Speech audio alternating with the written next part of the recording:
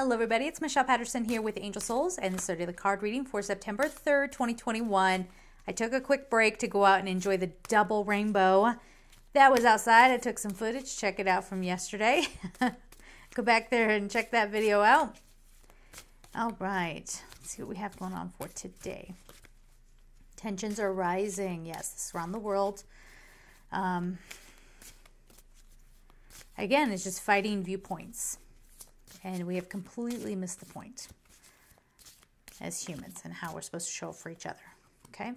So I think this is the third time we have gotten this card. It is detached from the situation. Archangel Michael, I ask you to use your flaming sword to cut any attachment to fear or drama so that I may be centered in the knowingness that peace is everywhere within me and this situation. So it really is asking us, if something is toxic in your world, even if you don't want to cut that person out of your life entirely, if it's someone who is being shallow and you really care for them and you love them, but you know, they're just, I don't know, they're not connecting with you and you keep waiting, time to detach. If it's draining you, detach, all right? Or if it's a situation, your boss isn't taking you seriously, you're severely underpaid and you've asked for a raise and they've used every excuse in the book and now they have more excuses.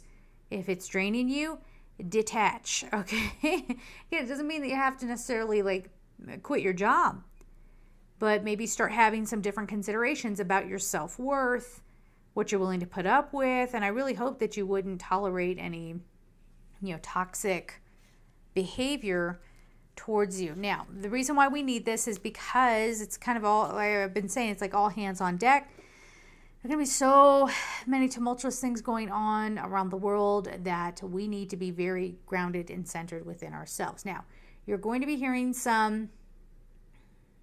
they're saying some news.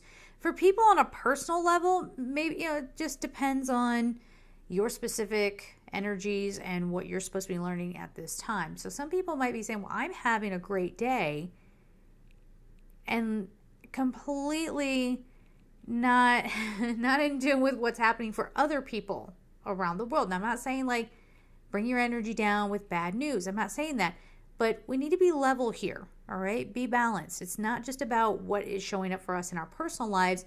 We have to be aware of what's happening for our brothers and sisters all over the world. Okay, so it's like you get the news, the information, and you stop and you process it, and then you can do your peace meditation. You can start sending love out, doing your energy work, what have you. But there feels like there's a sense here where people are like shutting down and saying, I can't take any more bad news, which I understand. If you are definitely in that place where you are like, you just can't take one more thing, obviously reach out and get some help. And, I'm not saying that you then have to take on the weight of the world. Nobody needs to take on the weight of the world. But what I'm saying is we need to step up and have some more, accountability in helping when we can. Okay? Does that make sense? Or step up and try to show up whenever we can. So we're going to leave it there. I'm sending y'all so much love and take care.